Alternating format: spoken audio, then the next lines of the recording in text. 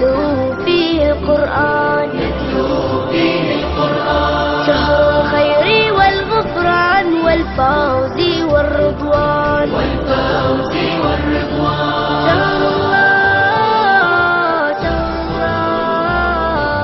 شهر الله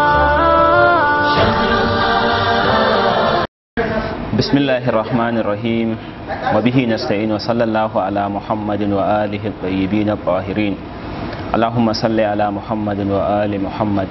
‘Yan uwa masu kallo, muna muku barka da wannan yini, kuma muna muku barka da wannan wata mai albarka, watan azumi wanda yake watan Ramadan, wanda wata ne da Allah subhanahu wa ta'ala yake saukar da rahaman shi kuma yake yanta bayan shi a cikin wannan wata din.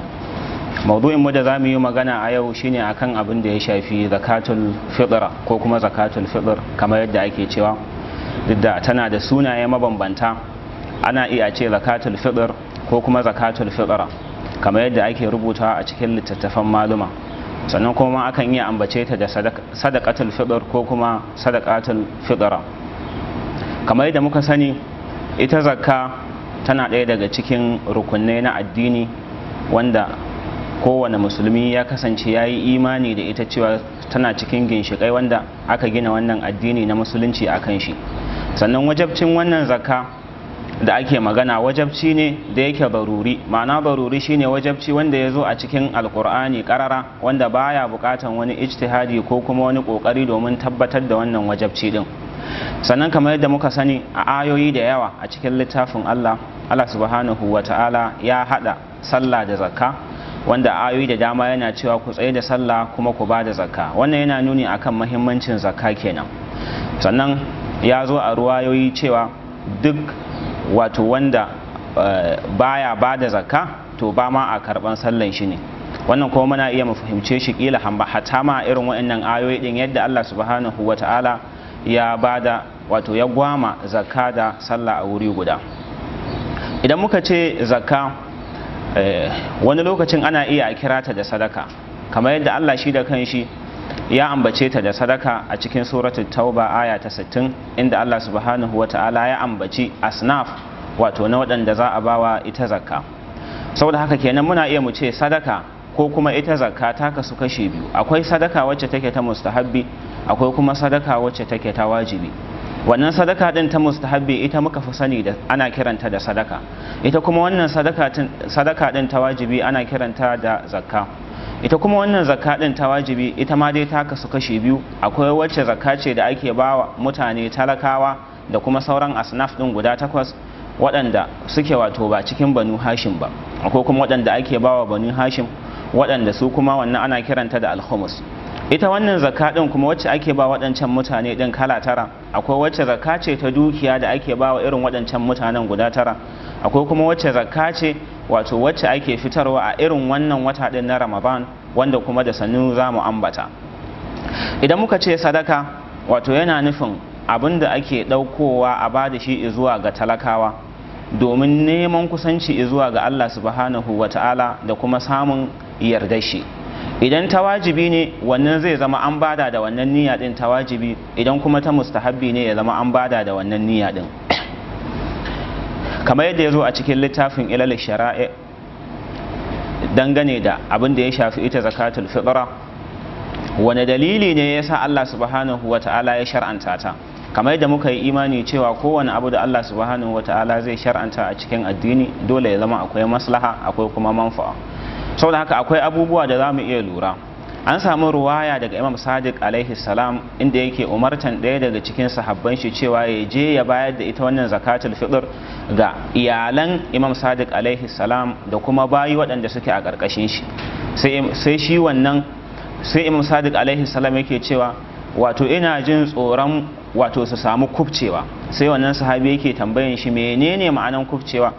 Sai Imam alaihi salam yake ce mashi wato ina jin masu tsoron mutuwa kenan ana bada zakka ne domin Allah subhanahu wata'ala ya tunkuɗe ma wato waɗanda aka bawa zakka din a madadin su wani bala'i a wannan rayuwar duniya din da ma kuma rayuwar lahira. Sannan ita zakka wacce take wannan wacce muke magana zakatul fitr, zakka ce ta wajibi wanda ta hau kan kowane mutum, sawa'un musulmi ne ko ba musulmi ba, kamar yadda malamai suke cewa ba a sharɗanta musulunci a cikin wajabcin wannan zakka ba, saboda haka ta hau hatta kan wanda yake kafiri. wani sharuɗa ne aka sharɗanta kenan?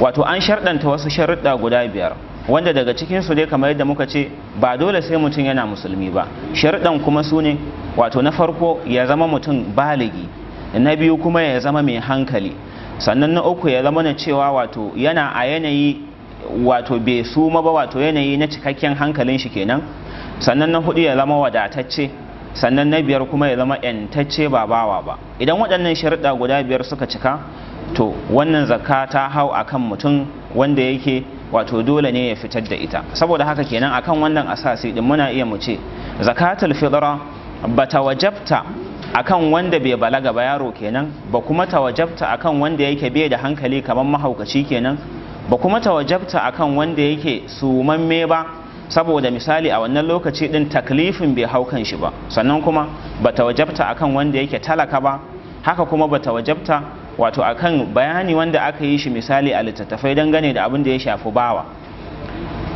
Akan wannan asasi din za mu so mu san wane ne talaka wanda saboda shi wannan zakka din bata wajabta akan shi ba, kuma za ma mu ambata cewa shi ne ma wanda ake ba wannan zakka din. Idan muka ce talaka muna nufin wanda bai mallaki abin da zai ci ba wato a shekara, ma'ana wato shekara bai mallaki abin da zai ci ba. Kenan aka san shi in muka ce mawadaci muna nufin wanda ya mallaki abin da wato zai ci kuma zai ishe shi ɗawainiyan shi da iyalin shi na tsawon shekara. Wato kenan wanda ba shi da wannan a halin yanzu misali abin da suke ce mafi'ilan, wato ba shi da shi a yanzu, kuma wato ko da nan gaba a cikin abubuwan da yake juyawa na sana'an shi misali har shekaran ta ƙare ba zai iya ya haɗa abubuwan da za su sauke mashi wannan nauyi ɗin na ciyar da gidan shi da sauran ɗaukan takalifi ba na iyali, to wannan ana kiran shi da talaka. Saboda haka irin wannan mutumin shi wannan zakka ɗin bata wajabta akan shi ba. Sannan wannan zakka ɗin yaushe take wajabta? Yaushe ne za a ce wannan wajabcin ya hau kan mutum? Kamar yadda muka sani misali a wasu takalifofa da Allah subhanahu wataala yake shar'antawa ko yake shar'antawa akwai sharuɗa. Kamar yanzu misali aikin hajji ana cewa sai da istida'a. Saboda haka shin zakatul fitra yaushe ne take wajabta? Kamar yadda yake misali a mafi wato a wajen malamai abin da ya fi shahara shine wato wannan zakka din tana wajabta ne idan mutum ya zama ya cika waɗannan sharuɗa ɗin da aka ambata guda 5 kafin faɗuwan rana, wato na yinin ana gobe idi kenan, wato kamar ranar ƙarshe na azumin watan Ramadan kafin faɗuwar rana mutum ya zama na cewa ya cika waɗannan sharuɗa. Sai dai idan ya kasance tare da faɗuwar rana waɗannan sharuɗa sun samu, ko kuma bayan faɗuwar rana wato bayan an samu gurubi kenan waɗannan sharuɗa suka samu, shi menene irin hukuncin wannan mutumin? Saboda haka wasu daga cikin malamai sun ce babu laifi, wato wannan wajabcin yana nan idan ya kasance ɗaya sharuɗan nan sun tabbata tare da faɗuwar rana, hatta ma wato sharuɗan ma wajabcin yana nan idan da sharuɗan za su tabbata bayan faɗuwar rana matuƙar lokacinta wanda ake fitar da ita bai wuce ba, wanda shi ma dai za mu ambata shi. Saboda haka kenan wato idan mutum ya cika wannan sharuɗa, da mutum zai zama wato ya samu wadata da sauran abubuwan da ake nema kafin faɗuwar rana, to wajibi ne ya fitar da wannan zakka ɗin. Amma idan ya kasance kila da talaka ne gab da faduwar rana ko kuma tare da faduwar rana sai ya samu wadata da yanayin da wannan abin da ya samu kila zai ishe shi a wannan shekara din, to shi ma dai wannan wajabcin ya hau kan shi. Ko kuma a ce kila da yaro ne tare da faduwar rana sai ya balaga, to shi ma dai wannan wajabcin ya hau kan shi kenan. Sannan mukallafi wanda ya zama ya cika wannan sharuɗa din kuma ya zo a daidai irin wannan lokaci din, to wannan zakka din tana wajabta a kan shi, ma'ana zai fitar da ita a kankin kanshi da kuma sauran dukkanin waɗanda suke ƙarƙashin shi, wato iyalin shi kenan. Waɗannan kuma iyalin nashi misali sawa'un na kusa ne su ko na nesa, waɗanda suke wajibi ne ciyar da su ko ba wajibi ba ne, yara ne ko manya, kafirai ne ko musulmai, wato dole ne ya zama na cewa ya fitan masu da wannan zakka din. Yadda ake gane cewa wannan yana cikin iyalin mutum shine wato ya zama na cewa akwai wani nau'i na tabi'iyya, ba wai mujarradin ka bawa mutum kuɗi ya rika hidima ba, wannan ba shi bane iyali.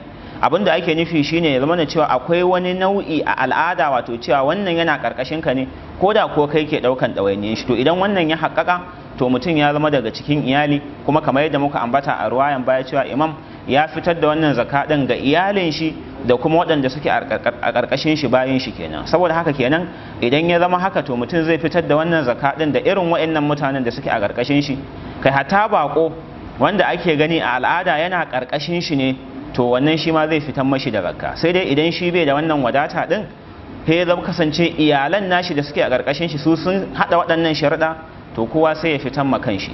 Wannan dai kenan muna roƙo Allah subhanahu wata'ala ya amsa mana abubuwan da muka gabatar, ya kuma yi mana gafara insha Allah. Wa salamu alaikum wa rahmatullahi wa barakatuhu.